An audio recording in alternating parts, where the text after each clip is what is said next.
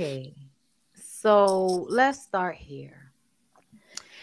So y'all know normally I don't like to talk about shit that's just stupid and asinine like Candace Owens. But I wanted to, because I don't know whoever Florio Gina is, but I feel like y'all wake up and decide that y'all want to attack people for no other reason other than you're miserable. So Gina said obesity is on the rise, and yet women are told by celebrities in the media that being obese is normal and healthy. You never see them try this with men. Only women are insecure enough to fall for it. And I just want to say this first before I read the rest. Gina, society doesn't have to tell men anything because men can be big as Big Pun, Notorious B.I.G., Rick Ross, and every other fat-bellied nigga walking around with a Versace shirt on can be having their titties hanging down to their belly and still have women waiting to wait on them and submit. So at the end of the day, we're not gonna fucking front like men and women have the same positioning with the weight situation, okay? Because I don't see y'all putting up posts of overweight men in the industry. Y'all only want to keep putting up pictures of fucking Lizzo up here as the poster child for, oh, y'all championing obesity. This is not about championing obesity because most obese bitches is not twerking and playing at the same time, okay? I hate that y'all do this because I feel like Lizzo's size is Lizzo's size. Like she's not like out here just not working out, not walking, not doing any type of physical, work at all in order to look this way. That's just that lady body. That's the way she built. Okay. And I don't feel like anybody should be telling her she's not beautiful. And I wanted this whole post here because I thought she looked so beautiful in this picture. I love that hair on her. Okay. So Candace, you and your emaciated, very teenage boy-like body can just take a fucking seat and relax. Okay. She looked like a little boy by the body and the chin, but I'm gonna leave it alone. Okay. She says, if you peep comments on any of Lizzo's fat acceptance photos, you will undoubtedly find a score of batshit insane women telling her that she looks beautiful. Men do not lie to other men this way. Child, tell Tony from Ready to Love who lies on his dick that men you look like Arthur. Okay. Cut it out. Men do not lie to other men like this. They do. They lie about worse shit than women do. Women don't lie on their pussy the way men lie on their dick to other men. But girl, and that's an even more dangerous situation, but whatever. They do not pretend that clinical obesity is beautiful. No, but they pretend like it doesn't matter if the nigga got money. Because DJ Jazzy Faye set his big ass on Candy's Candy Coated live show and talked about his criteria for women. And I'm like, nigga, you could barely walk over to the bed to fuck me. And you got all of this opinion about what a woman should look like versus Lizzo, who y'all use as the poster child for obesity. But that lady can run on a treadmill, perform a whole live show, twerk, play a damn flute, sing and everything without breaking her breath. Like I've never heard Lizzo sound like out of breath during a live performance. Okay. So it annoys me that y'all act like she's the poster child for this shit. That annoys me. Stop using her for that. Okay. You need to find some stock photos of a fat motherfucker if you want to be talking about this shit. Stop using her. And then the last part, only women could be emotionally manipulated into supporting their own eradication via support for trans women. Only women could be fooled into supporting a death cult of fat acceptance. Today's culture battles proves that women are more irrational and emotional than men. Then can you explain why they do more of the murdering than we do, Candace? Can you explain to us why women are more emotional and irrational, but men think to be the ones mostly responsible for homicide in our society? Girl, shut up. Thank you, Gwen Starks, for the super chat. Thank you, ladies. Y'all are on it tonight. Thank you. We appreciate that. That was $100. Thank you. Thank you. Yes. Okay, listen. I used to do that, Bondy. Shake them. Okay.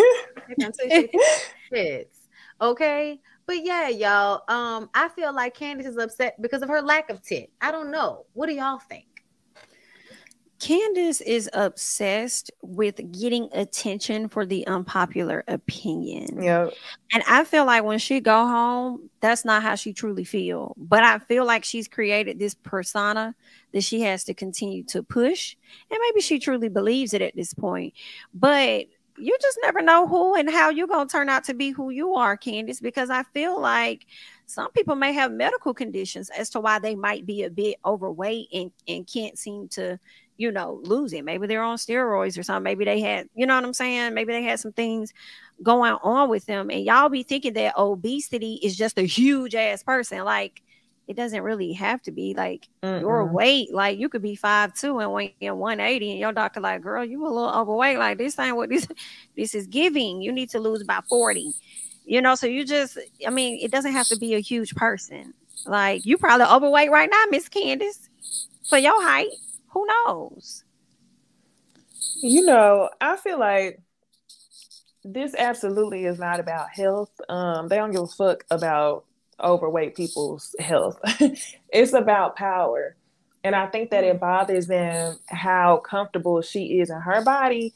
And if Lizzo can spread that same type of self-value and self-worth and instill that in other people, then they lose the influence that they have over women and how women should be. So I think that that's the fear. And that's also the reason why they don't compare men to women, because a lot of that comes from, you know, manosphere. Like, men have that type of conversations about women and talk about women's looks. And whenever you end up becoming a damn pick-me, you pick up a lot of their logic. And they see that Lizzo is going against the grain. I think that's what bothers them. If Lizzo was big and insecure, then they would prefer that. What I also think is interesting is people didn't talk about Adele like that when Adele was big. Talk about it. Adele was really big. And what's crazy is people didn't even really talk about Adele like that when she got back fine. I mean, not fine, small and fine, because she looked completely different. But anyway, yeah, people didn't, I mean, people talked about it, but they didn't, it wasn't even anywhere near the level that they comment on Lizzo's body, and she big and fine. So I don't understand. I think it's a power thing. It's a black people thing. That's what it's giving. Yeah. And it's the fact that I don't think that Adele she didn't appear to be as comfortable in her body as Lizzo does. So Adele wasn't spreading any positive influence over her being bigger. They hate that Lizzo's doing that. And to be clear, it's because she was white. Like, I hate to say it, but being a black woman, you have to have a certain amount of strength and confidence, because if you don't, then you will crumble, because everything teaches you. And, you know, I'm going to keep it a buck. Yeah, we love our, you know, darkest hue and our black girl Instagram and TikTok and hashtags and all of that.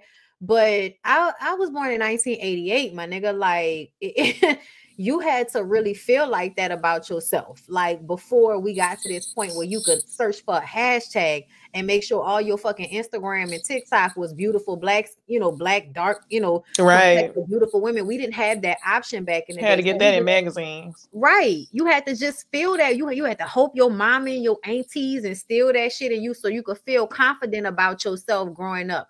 Because otherwise, all of the depictions were of, honestly, dope, you know, addicted looking white girls. Like, I hate to say it, but everybody looked like they was a damn, you know, dope head. Like, they did, you know, drugs. It was skinny and didn't eat and look emaciated, especially in the 90s. Dark circles under your eyes was a thing. You know what I'm saying? What was your girl who was the big model back in the day?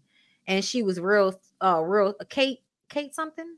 She was a big model. No. Yeah, not a big model. I thought you meant, okay. The skinny girl. Are you talking about the one that was married to not Kim? No, not that one.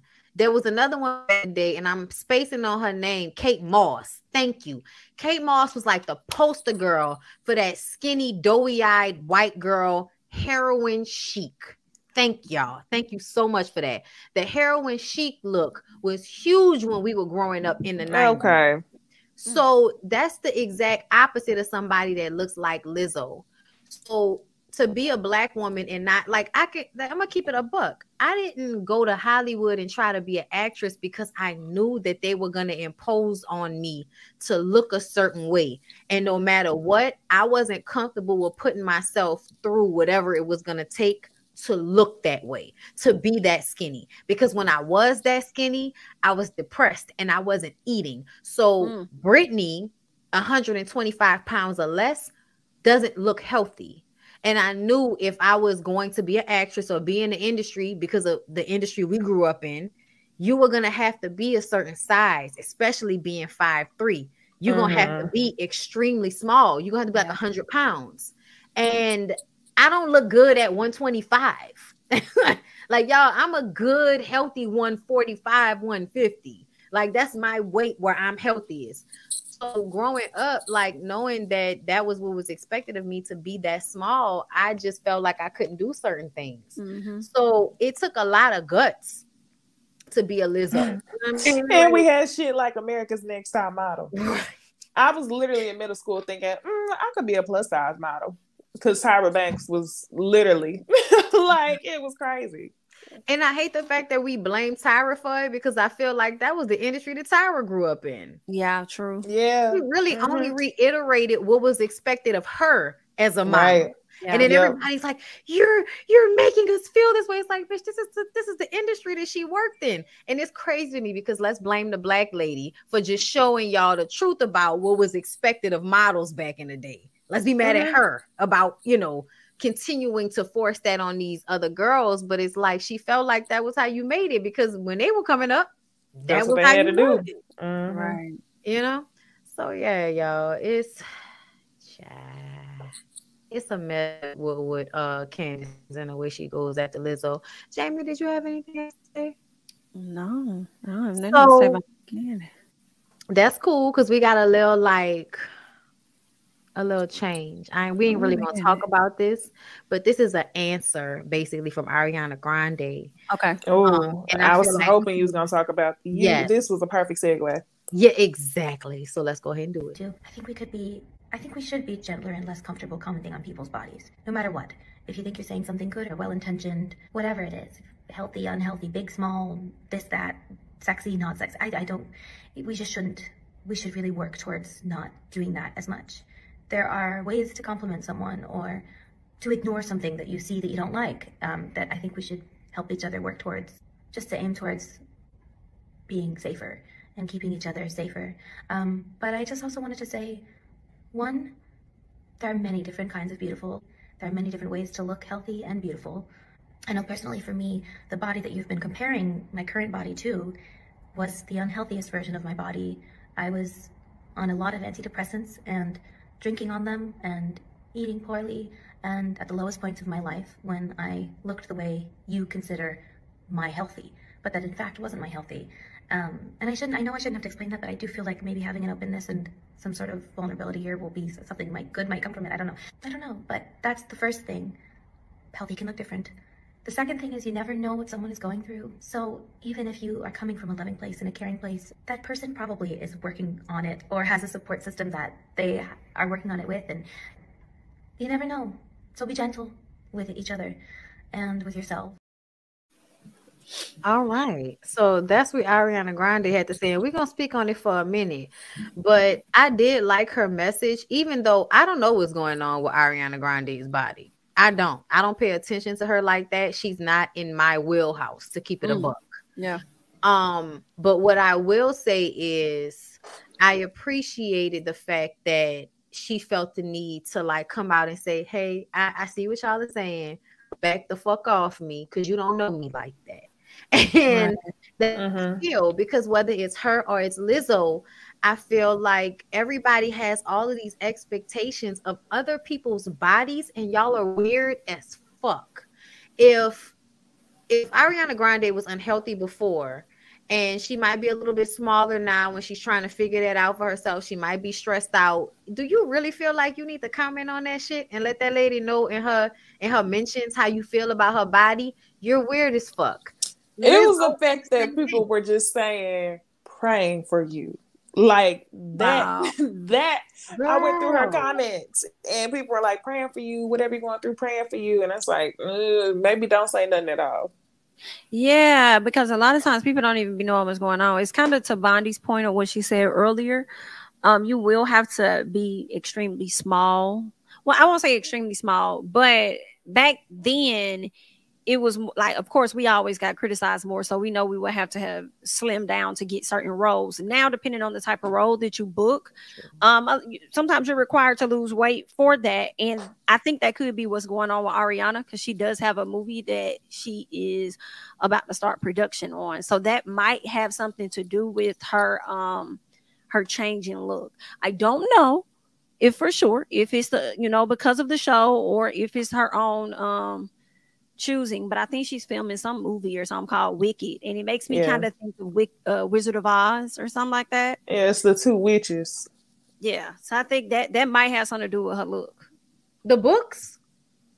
Yeah, it's like that. Is it based off a book? I know they've had plays. Yeah, Okay. No, I saw the plays too. What she's looking like these days, and she does look extremely small, and she is already a small person. But I also feel like I would rather trust her opinion of her body at this point, because ultimately I feel like y'all feel like Lizzo is obese, and I don't think Lizzo is obese. Like, I just think Lizzo's a big girl and she's tall. But it's the same way that I feel like Ariana Grande is a very like tiny petite person. And I don't know what's going on with her weight, but I also feel like it's not for me to get under her mentions and comment about. Right. Yeah. So I just want y'all to stop. They did this to Anthony Anderson a couple of what they said about that wasn't a couple weeks. That was a long time ago there. I remember people doing that to Anthony Anderson when he lost a lot of weight. I didn't know that. Girl, let me see his Instagram. Let me see. Yeah, that was months ago. Hold up. Anthony Anderson.